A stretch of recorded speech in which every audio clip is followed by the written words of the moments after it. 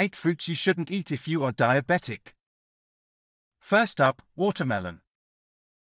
This summer favorite is high in natural sugars and has a high glycemic index, GI, which can cause blood sugar levels to spike.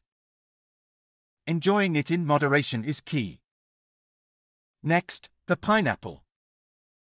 Tropical and tangy, yet its high sugar content means it can quickly elevate blood glucose levels.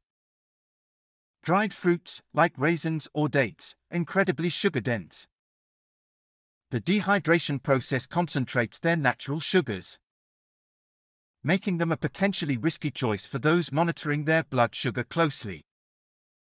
Mangoes are another fruit that, while delicious and nutritious, pack a hefty dose of sugar.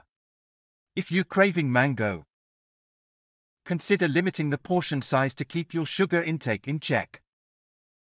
Grapes, small but mighty, are easy to overeat, and this can lead to unexpected sugar intake.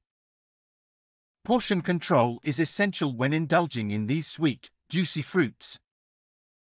Bananas, rich in vitamins and fiber, unfortunately, have a high carbohydrate content that can cause blood sugar levels to rise. Opting for a smaller, less ripe banana can help minimize the impact.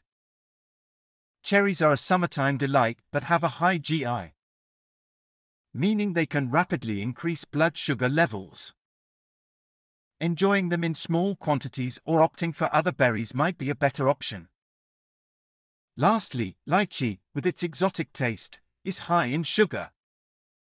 While tempting, it's wise for diabetics to be cautious and possibly avoid them to maintain stable blood sugar levels.